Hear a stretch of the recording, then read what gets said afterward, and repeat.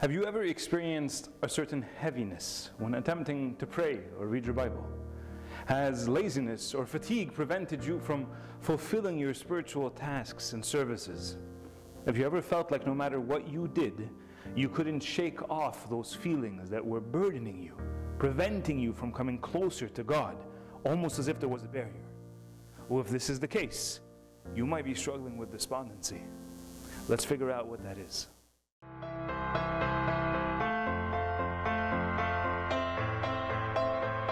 Welcome to Answers from an Apostolic Faith. In the name of the Father, and the Son, and the Holy Spirit, one God. Amen. What is the spiritual passion of despondency or acedia? Or how do we deal with it? Many people today would be tempted to simply explain away despondency with words such as sadness or despair. But this would be insufficient to characterize everything that despondency encompasses. The ancients of the church would properly want us to know that spiritual despondency is much more than that. It's a war tactic adopted by the enemy, the devil, to place us in a state of slothfulness, boredom, discouragement, and even disgust and dissatisfaction.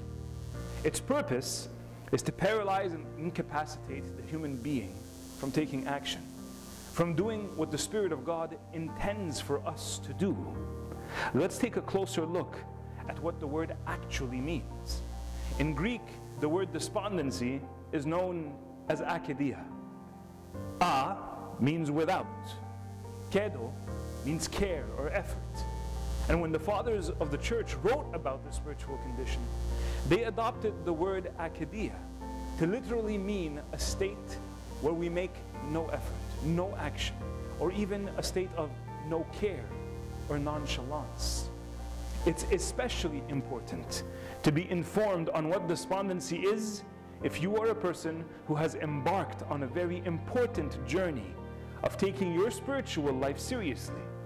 We can be assured that by saying, "I want to be a true disciple of Jesus Christ," that we will face this kind of warfare from the demon of despondency. The purpose behind despondency, or acedia, is to break the consistency that is required in the spiritual life, and harming or disrupting our ability to be faithful and consistent in our spiritual canons. We lose momentum and never see any growth. This then leads to frustrations and disappointments, which then lead to despair, and eventually the person wants to give up.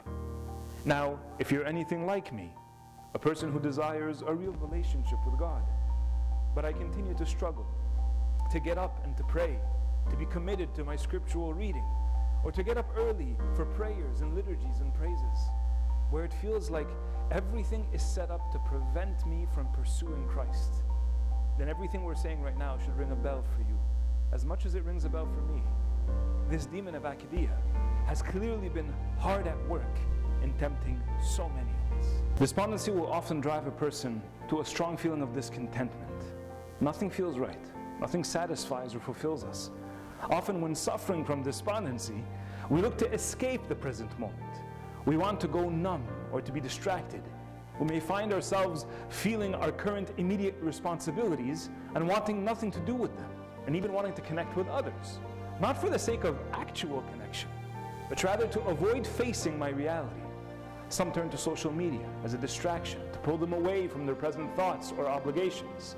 Some turn to food for comfort, to lust for satisfaction, or to whatever passion they are inclined to give into.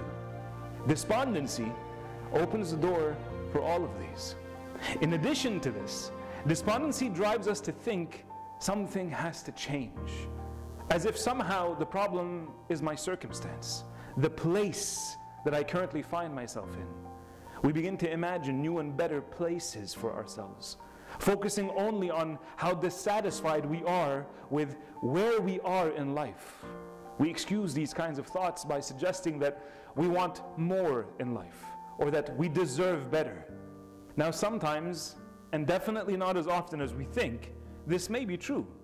But when suffering from despondency, it's always a demonic warfare, and its intention is to drive us to a place of discontentment, anxiety, and worry, placing us in a position where nothing is ever enough, and nothing leaves us feeling accomplished or happy. Even God is to blame for our uneasiness. Take, for example, our common struggle with prayer. All of us might have experienced what it's like to want to pray. But when the time for action comes around, we suddenly grow heavy. We find ourselves lazy and fatigued and even disinterested. It's like making it so difficult to fulfill our task. We may even be tempted to think, what's the point? I don't even feel God anymore. All of these thoughts are there in order to dissuade us. Now rest assured, we are far from being the only ones to have ever dealt with this form of warfare. St. John Climacus, the author of the Ladder of Divine Ascent, he writes to us about how even the desert ascetics would suffer from this very same reality. He says the following: when there is no psalmody, then despondency, or acedia, does not make its appearance. And as soon as the appointed service is finished, the eyes open.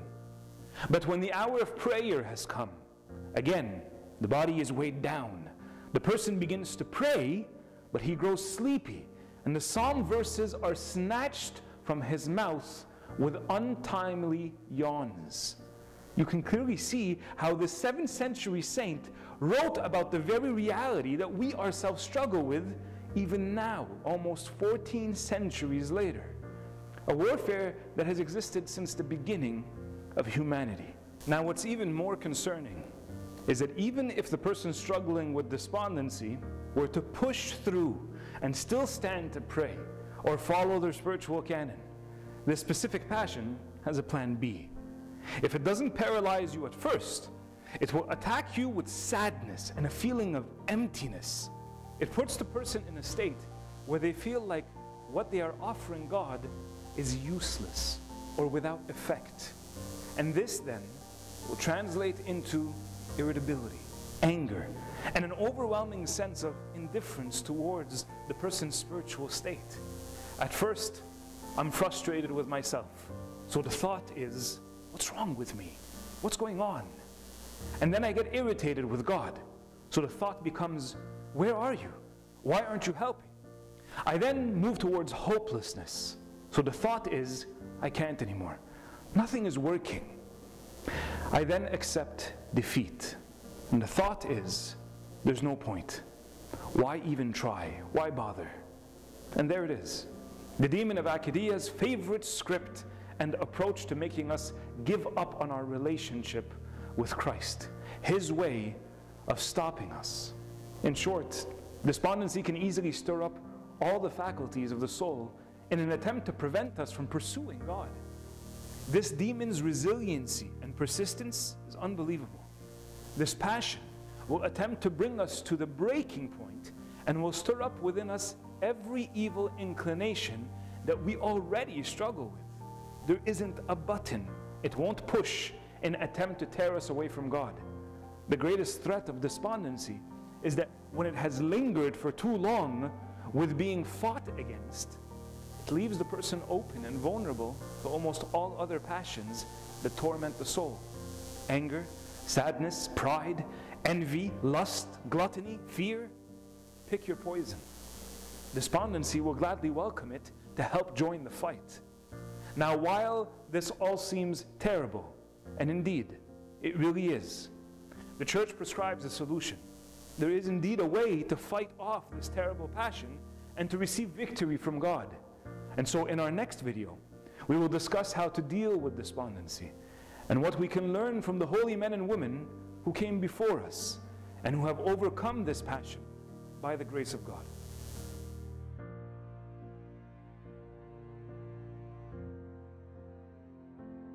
Thank you for watching this video. Don't forget to watch our previous ones by visiting and subscribing to our channel. If you find this content beneficial, share it with your friends. Remember, know your faith, live your faith, and teach your faith.